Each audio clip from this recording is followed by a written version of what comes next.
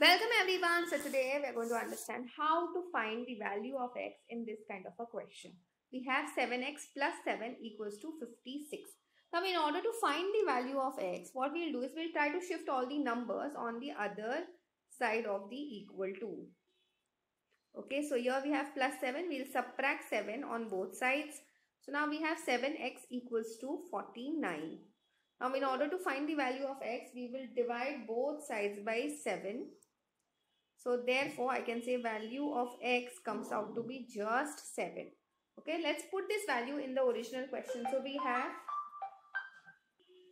7 into x, which is again 7 plus 7. So 7 into 7 is 49 plus 7 gets you 56. So here that is your RHS. So I can say the value of x for this particular question is nothing but just 7. That's it for today. I will see you in the next video.